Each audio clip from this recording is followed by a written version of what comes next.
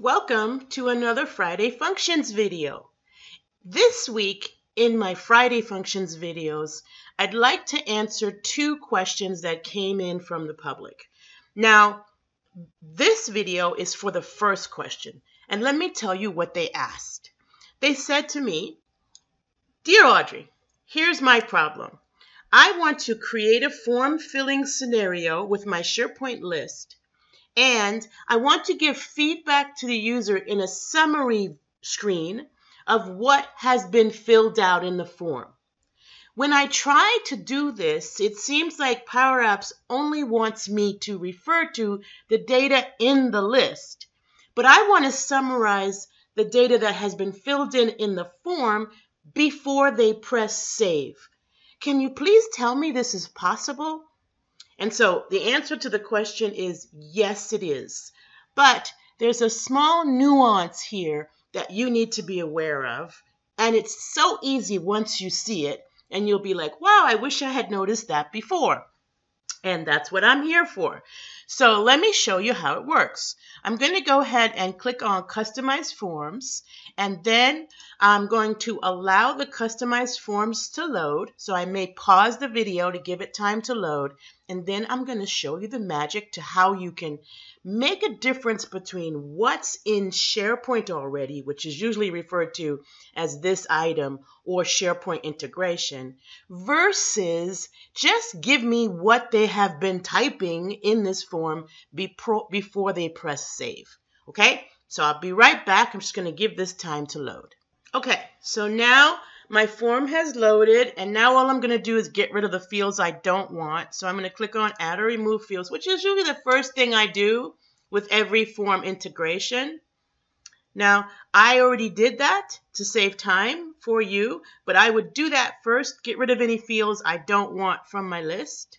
And then the next thing that I did, and I'll just do that again so you don't miss it, I'll delete the display form here, and I actually took the whole form and made it shorter as well so that it takes up less space. Then I'm going to insert a display form. Okay, so now I have two forms on my screen. Both are set to the building's data source, right? So when I customized my form, it gave me that data source. So I just need to select it in my display form. And then once that kicks in, I'm going to now convert that to just one column and then get rid of any fields I don't want. So I'm going to get rid of these.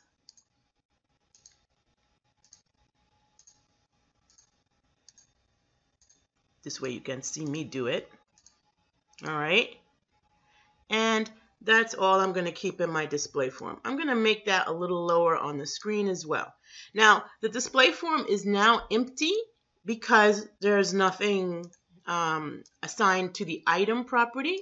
So I'm going to make sure I go to the item property of this display form. Now, normally, this display form would be linked to the SharePoint list, right? So normally this would, if this was a more than one screen application, we would use the ID of the list item to get the display form. So if I type in here, let's type the item property is SharePoint integration dot selected list item ID. Selected. There we go. Okay. So what the selected does is now it is literally connected to the SharePoint list item that I opened, right? So I'm going to go back to SharePoint so you can see what this does. All right. And this is like the default kind of how we, kind of like set up things, even when you do app from data and you make a 3-screen app, the display form is always linked to, the actual data that's saved, right? So if you're clicking on an edit item in a 3-screen app, you're going to see the data that's saved to SharePoint. And that's what's going to happen here too. So if I do this and hit edit, we'll just go look at this. Okay, you'll see that the top is the form and the bottom is what's on SharePoint, which means that if I type here and this is the problem of the person calling me. If I type here, the bottom still reads what's on SharePoint. And that's not what they want. They want a summary of what's been filled out in the form before the person hits save. Okay? You understand? So this is what we have to do. I'm going to customize this again. And again, I might pause and let it load.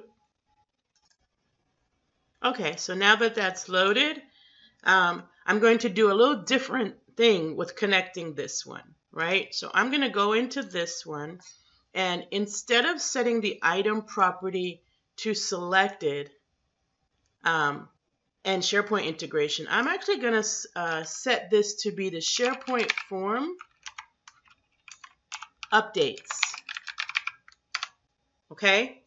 Now, you'll see the difference here. Now I'm referring not to the integration list item that's saved, but to the form above updates. All right? So let's go back to SharePoint and see what that looks like. Okay, we should see a difference in how the bottom responds as I type, because I'm focused on the updates and not on the data saved. And that's all it is to answer this question. Just waiting for it to load so we can demo that.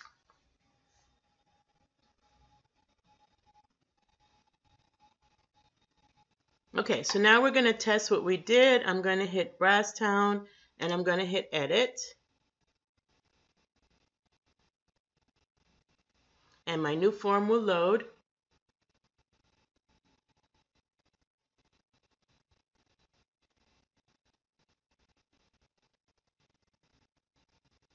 Now, this time, as I type my zip code, let's do a New York one. 11. Notice on the bottom, it's actively changing as I type.